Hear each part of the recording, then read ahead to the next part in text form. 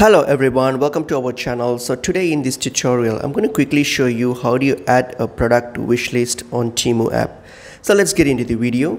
So firstly, open up your Temu application. So once you have logged in and you're opened up your application, your Temu app, so what you're going to do, you're going to firstly just choose a product that you want to add to your wish list. So for example, let me choose probably this one here, this sunglass. Okay, this sunglasses here. So this is the one that I want to add to wish list. So all I have to do here is on your top right you will see a heart option there, so just click on it and that will add it to your wish list. So just confirm it, and if you want to make any selections, just do it and then hit on add to wish, or you need to select the style. So let me select something, and then the quantity one is fine, and hit on add to wish list. So now this has been added to my wish list. All right, so if you want to see that, then what you can do, you can, if you want to access your wish list, if you click on, go to your U tab here, and then if you click on wish list here, then you will be able to see your item here. So that's pretty much it is. Hope this video is helpful to you all. I'll see you all in another video.